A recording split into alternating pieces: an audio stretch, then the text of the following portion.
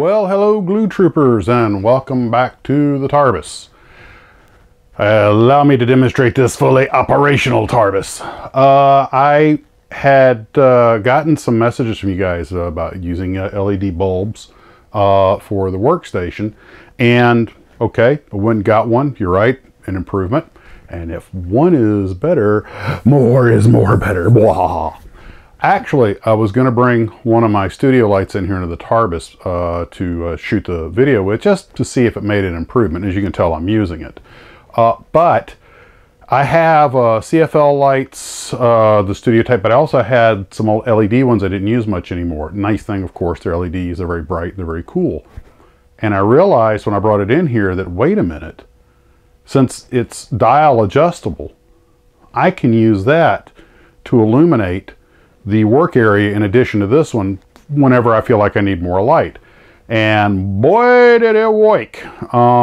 So this thing may become a permanent fixture in here, although this light may seem a little bit harsh. But part of me was thinking, well, if I use a studio light I'll get a better focus. But then I was thinking, you know, I really look better when I'm a little out of focus. So anyway, but there again I found a solution to a problem that didn't exist. Yay me. So as you guys may have gathered if you saw the intro, today was rocket day. First I went to the RC field, flew all 3 of my planes, got 4 flights, got them all back in one piece, even kept a couple of them on the runway. From there I had to go find a place to launch. A couple of guys had some suggestions. The first place I went was a school, huge fields, but there were ball games and stuff going on. That wasn't happening. I went down to a local fairground, and when I got there was a guy flying an RC in this gigantic empty grass lot. So he had his family with him. Well, that's a good sign. So I go over and ask him, and hey, I just came from the RC field. And he goes, oh yeah, I was going to do that, but this is closer, and no one ever bothers me. I was like, well, you think they care if I fired a rocket here? Or excuse me, launched a rocket?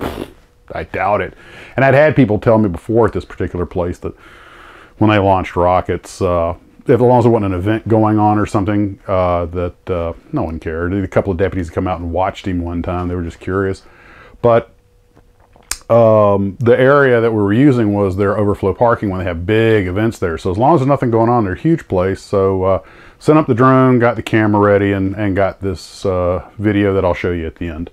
I got off 3 launches with the Redstone and 1 with the, I'm calling it Salvage 1. Yes, that is in homage to a nod to the old TV show with Andy Griffith, Salvage 1, where he built the spaceship out of junk. Now the Salvage 1 didn't have a recovery system. It was just supposed to be a one-shot deal. And as you'll see in the video, it went up straight and came down straight, went in the ground, and didn't even do any damage, which the nose cone I'd made for it broke. It was a real cheap plastic cup that I had turned over. But the bottom of it that seated in still would fit, so I just put it in there without the nose cone, and it did fine.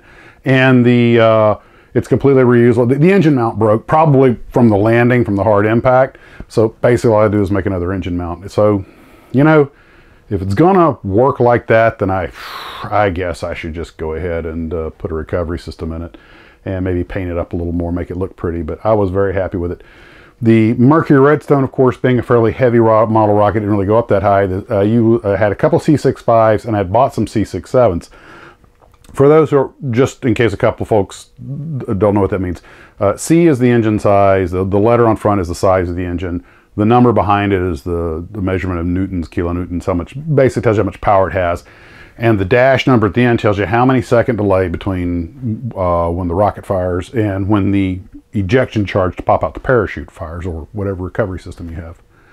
Well, the Redstone, you really don't want to use anything shorter or longer than a C65, 5-second delay. C65 went up. I was using lettuce, yes, shredded lettuce as my wadding because I didn't have any wadding, and that was what everybody recommended, and it works fine, and of course it's completely harmless to the environment. And shooting over a grass field, there's no trash to pick up or anything. So I put some lettuce in there, packed the parachute, but I didn't pack it. It popped out, but the parachute never came completely out. The capsule separated, but the parachute stayed inside the tube. Maybe I had too much wadding. There was some of the lettuce still in there. Or maybe it was something, maybe it's the way I packed it. So next time I was real careful to make sure, since I know the capsule comes out, to pack the parachute up tight against the bottom of the capsule. And the second and third flights, the parachute deployed just fine. Although one of them, as you'll see in the video, I should not have used C67s. That was the next thing I was going to get to. The C65, let's say, I didn't want to get too high. This field was so big, wind wasn't a problem. We had about 11 knots. But when it came down with the C65 and the parachute didn't open, but I saw where it opened, where it ejected, I'm like, well, that should be okay with the C67. The C67 opened 50-ish feet off the ground, maybe 75. And the second one didn't, I don't think went quite as high, but you'll see, I mean, it literally was separation, line shock, one swing, and it was on the ground. So C65's that rocket. Remember, the heavier the rocket, it's not going to go as high or as fast. But of course, it's a scale model, which just looks cool. I did get some of the little corner fins knocked off. Actually, eventually, all of them got knocked off. And yes, 2 of them were knocked off on the initial flight, but I've flown enough rockets, I determined it was okay to make a couple more flights. They're more decoration than anything, and it flew just fine. And I did get some drone footage. So also, there'll be I'm going to I made the video, and I'm going to attach that to the end of this video. So anyway, also a little bit of good news. The GB is partially, the paint on it has gotten drier in some areas, hardened in some areas. The top of the wing is completely hard now. The bottom's still a little tacky. The landing gears are still a little tacky, but at least I know that whatever it is leaching out and is drying. So a few more days and I should be able to work on it. But that's okay because I have this Waddell Williams to keep me busy until then. Plus a whole bunch of grown-up real-world stuff coming down the pike. And Monday I have a training event. So that's a scratch. I may get something out in the morning. I don't know, but there won't be any model building. And then I think later in the week I go back to work. Next month, February, sorry guys, not going to be a lot of content. I'm working 15 days. Maybe I can put something together on the road, but I'm not counting on it. And I'm going to be all over the place. So that's my job. So today was a very productive day, though. Hopefully I'll get to put something out tomorrow. But if today is the last regular show for a while, which, I mean, probably being a little doom and gloom, I don't think that's bad. I'll get some stuff out, but at least it really went on a good day. You know, great day of flying RCs, beautiful weather. It was a little cold when I went out, but by noontime I was peeling off the sweater and everything. Just a really great day. And one of those days that makes you just love modeling. And so on that note, guys, I hope everybody's doing well. I'll try to get out some content as I can, when I can, where I can. And I hope all of you guys are still busy building. By the way, I saw a bunch of emails. Looks like some of you guys have been sending more pictures, so maybe I can get a viewers build going here pretty soon. I also still want to work on the Aurora files on the Mr. Spock figure that Andy sent me a bunch of information on.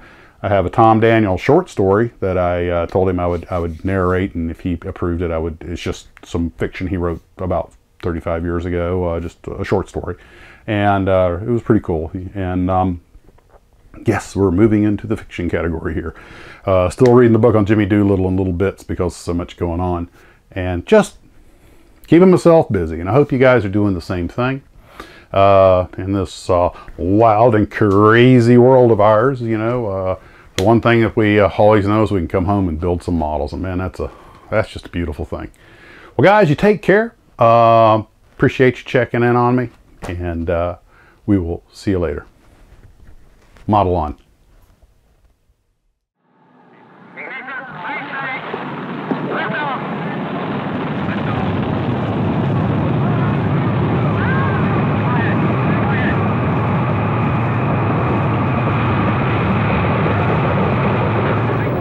When the clock is started. Yes, sir. Reading you loud and clear.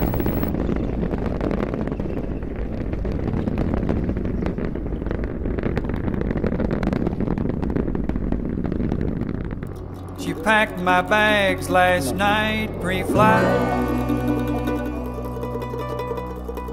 0 hours, 9 a.m. And I'm gonna be high kite by then. All engine running. Liftoff. We have a liftoff. I miss the earth so much, I miss my wife.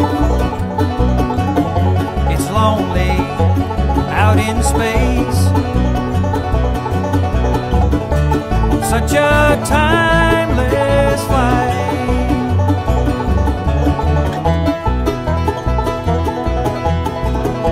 I think it's gonna be a long, long time. The touchdown brings me round again to find I'm not the man they think I am at home. Oh no, no, no, I'm a rocket man.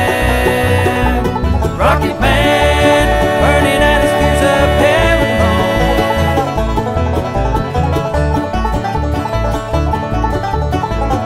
home. Mars ain't the kind of place to raise your kids. In fact, it's cold as ice, and there's no one there to raise them. If you did, and all the science I don't understand, it's just my job 5 days a week. Rocket man,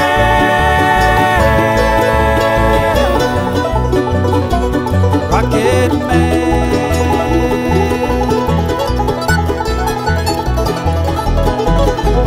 And I think it's gonna be a long, long time till touchdown brings me round again to find I'm not the man they think I am at home. Oh no, no, no, I'm a rocket man. Rocket man, burning out his fears of heaven.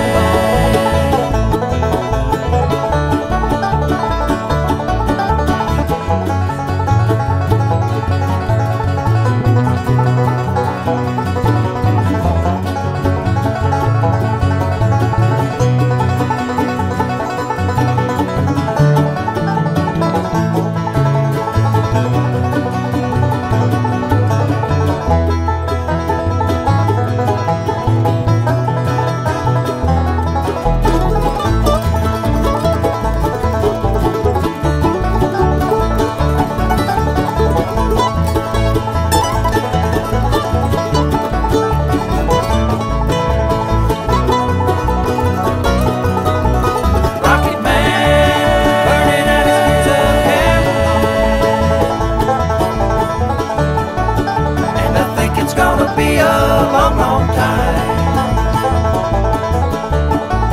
and I think it's gonna be a long, long